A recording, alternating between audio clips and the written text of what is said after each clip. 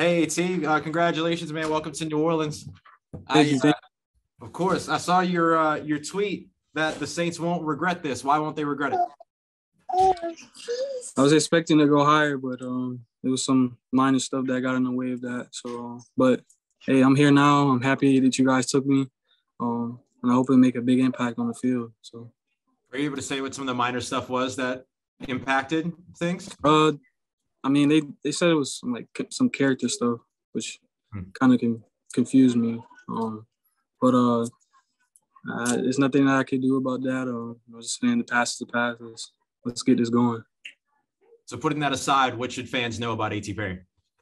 Hey, I'm a playmaker. I'm a baller. I love football. I'm passionate about it. I'm passionate about my position.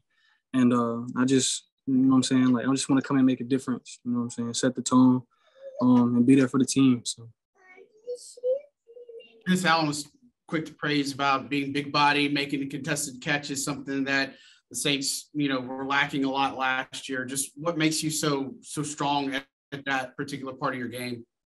I'll probably say my creativity, you know what I'm saying? Just reading defenses and, you know what I'm saying, making adjustments when it comes to, running routes, stuff like that, just seeing different things while I'm on the field. But, you know what I'm saying, I just go out there and see what I see and just make plays. You mentioned just the fact that you were expecting to be drafted higher, just kind of what was today like for you, just having to sit there and obviously you could have gone on day two, but just battling the emotional turmoil of that. I just stayed patient. I knew my name was going to get called eventually, but, it was kind of rough. It was kind of tough for me. But, hey, like I said, you know what I'm saying, I'm glad the Saints drafted me. I'm glad I got this opportunity. Like I said, they won't regret it. Did you get to meet with the Saints in person ahead of time? I met with the receiver coach at my pro day, and I talked to him at the combine. What were your impressions of him, and now that you'll be able to work with him?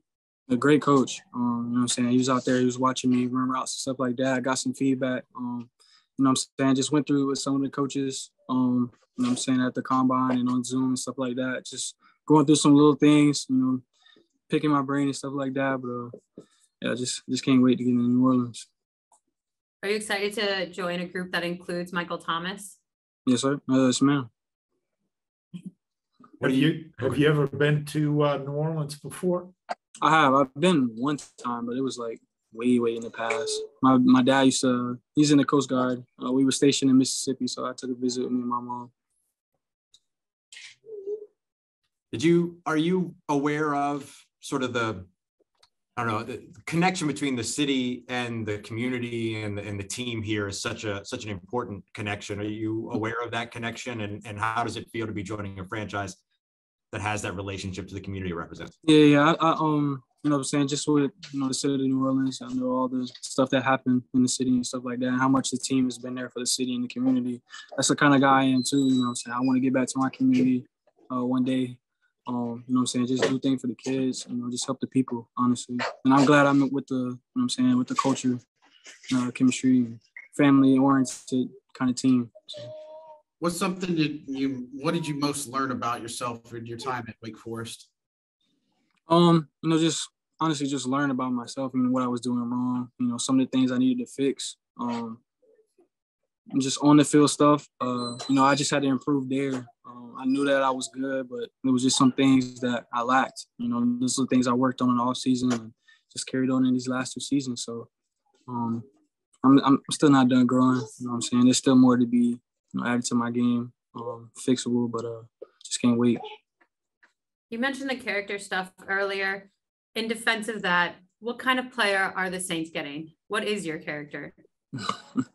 I'm kind of a quiet guy, but, when I get in the game, I'm smiling, I'm laughing, I'm just out there having fun, you know what I'm saying? And going out there getting a dub with the team, you know what I'm saying? I love being around my guys. I'm a team first kind of guy, so, you know what I'm saying, having my brothers back and just going in there and making plays and, you know what I'm saying, celebrating with each other. You spent the majority of your time over at Wake Forest playing on the outside, kind of the X receiver spot. Is that where you believe you transition best in the NFL, or can you move around a little bit? Oh, I can move around. Yeah, I can move around. I wanted to play in the slot, make something shake in there. But just had to do my work on the outside, you know what I'm saying, help the team. But I'll help the team anywhere, inside, outside. Did you have that conversation when you met with Cody Burns about playing in the slot and sort of, I honestly, I don't remember. But I did run some routes and stuff like that at Pro Day in the slot, just to give a team a feel, they can put me in inside and outside. So welcome to New Orleans, man. Really appreciate your time. Thank you. Awesome. Thanks, AC. Yes, sir. Thanks, AT. Appreciate you.